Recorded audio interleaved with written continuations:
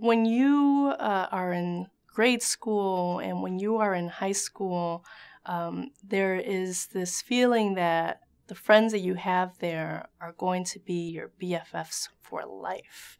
And that means that sometimes those friends that sometimes talk you into doing things that you probably shouldn't be doing, you know, those are the friends that are going to keep you off track. But what you come to realize as you get older is those aren't going to be your friends for life. And so that one thing that you did at that moment in time could have an impact for the rest of your life.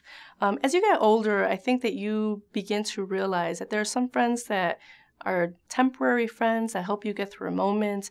There are friends who you might have some friends from grade school and high school, and that's always great when you're able to have that one or two, really good friends. But, especially nowadays with Facebook and with all of these different tools, we want to call everybody friends. And we want to think that everybody really thinks about us in a very special way.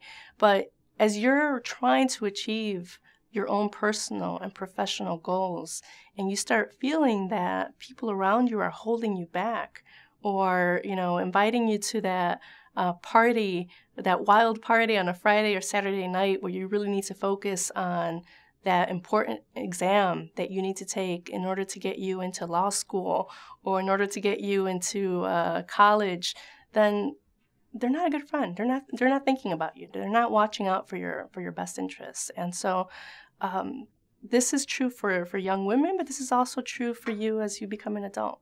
I think that you'll start realizing that your circles will become smaller, but your friendships will become stronger.